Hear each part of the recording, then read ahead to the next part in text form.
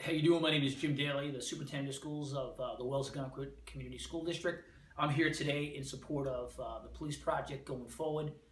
They're in need of a new facility, kind of like we were in need of a new facility.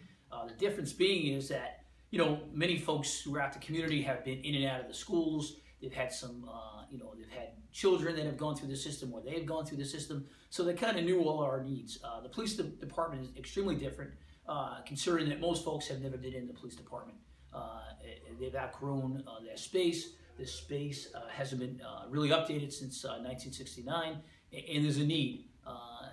The police have supported the community schools greatly with the SRO, and I think it's time for them to upgrade their system to do what they do best, and that's look out for the interests of the people in Wells. So I would support that project 100%, and I hope that the folks in Wells do the same. Thank you.